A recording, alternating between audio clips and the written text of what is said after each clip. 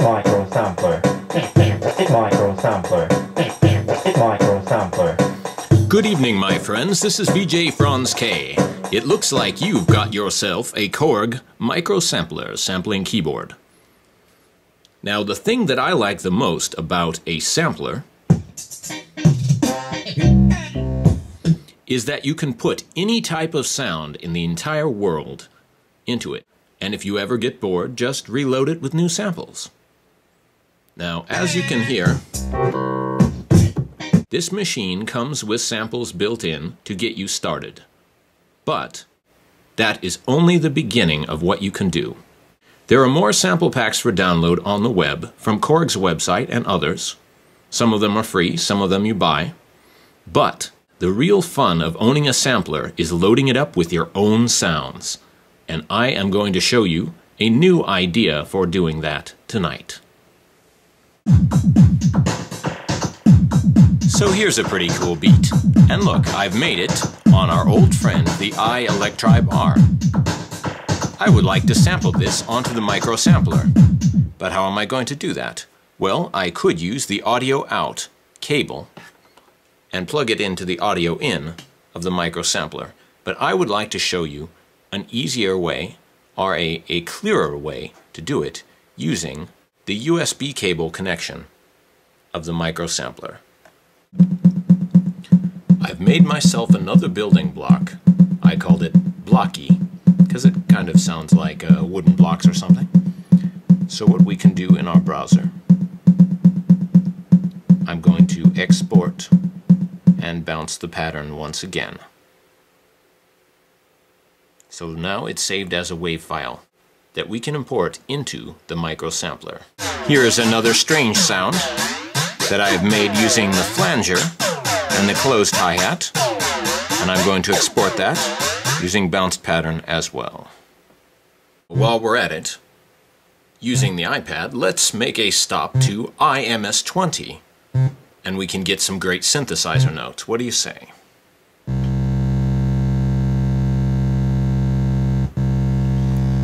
Now I'll go in and fine-tune it. I'm making myself a nice simple sonic building block that I can use to do more complicated things once I load it onto the MicroSampler. Alright, I have a nice note completed. It sounds like it's saying, why? That's kind of fun.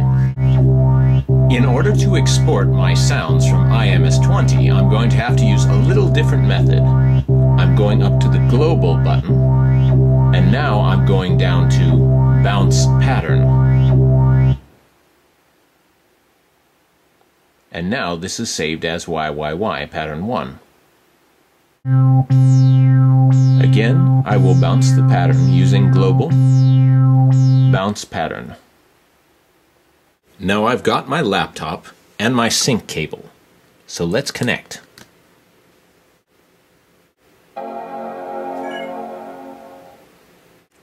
After I have completed syncing my iPad to the computer, I should select the Apps panel here. Then scroll down to the bottom of the screen, and you'll see File Sharing. There are many apps that allow you to share your files with the computer, so I'm going to open up iElectribe right now. I've made a special folder for this purpose, and now I will drag them straight across from this window to the folder. This copies them off of the device and onto my hard drive, which is where I want them now. Now I will drag over my iMS20 documents in the very same way. Now in my folder I have 5 WAV files that I have made in iElectribe R and iMS20. So now let's bring them in. Just to be safe, make sure your MicroSampler is off when you connect your USB cable. Then connect the other end to your computer. It can be Mac or PC. Turn on. Now I have opened up a new window for the MicroSampler Editor Librarian. I'm going to select File, New. Now, you notice we have an empty keyboard ready to receive the samples. So I'm going to start by putting my sample right here. I will open up my MicroSampler reload project, and I'm going to put on my beat, Scatter Shot. Remember when we made that? I can drag it into position on the keyboard. Because this is obviously a loop, I'm going to select Time Stretch. Now I'm going to drag one of my synth loops, Y, and I'll put it in on this key.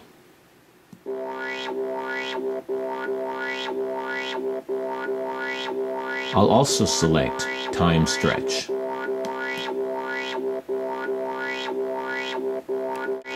I will keep doing this for all my other samples.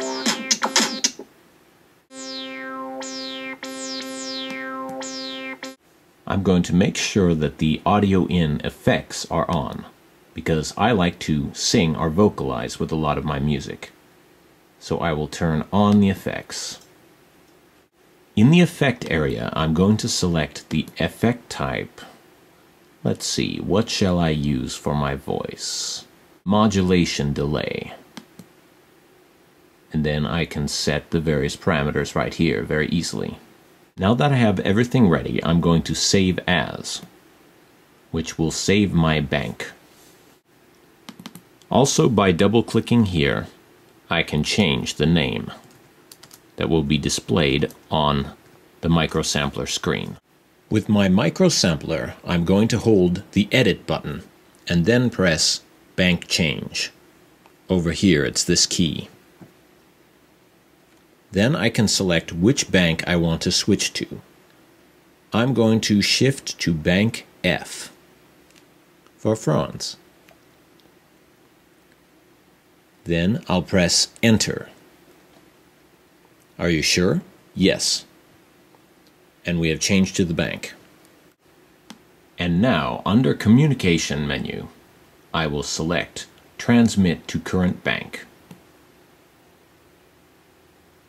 This will update data on the MicroSampler.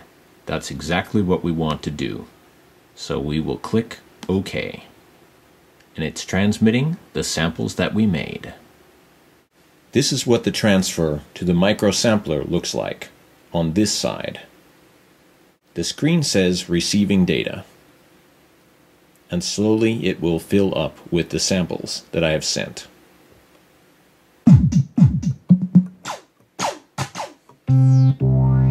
We've done it. There's one more step to do.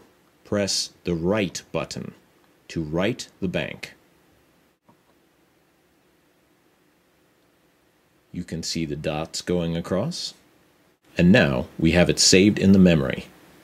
And here's the part that makes it all worthwhile, trying out the new samples. I'm going to press down my vocal sample in and then press the Loop Hold button, so I don't have to hold it.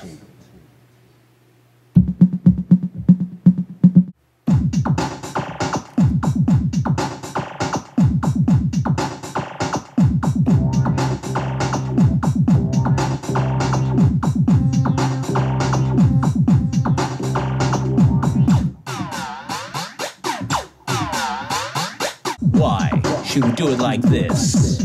Because the beat is fresh. Why should we do it like this? Because the beat is fresh. There's all sorts of different ways that you can mess with your samples that you would never have thought of before. Try turning them backwards, adding effects, changing the effect settings. Now switching from sample mode to keyboard mode, I can play my various samples.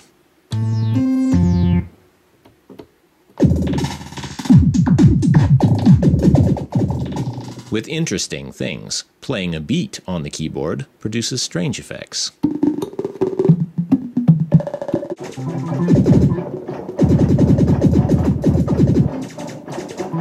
It's amazing the different ways you can transform one sample into other types of sounds. VJ Franz K signing out for now. But I'll be back again soon with more tutorials, interesting new ideas for you to try with the synthesizers that you have, but you may have not realized that you had. Inventiveness is the key to everything.